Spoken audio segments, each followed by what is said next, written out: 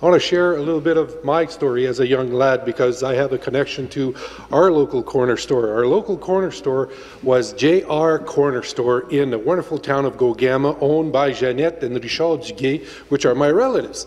As a young boy, it wasn't just a corner store, it was your Sears. That's where you did your shopping. It was the bank. It was the LCBO. It was also the grocery store. It's also where you got ice cream. If you got there early enough and you got there on Thursday mornings, the beer truck would come in. If you'd helped out, you almost got an extra ice cream or a pop with it.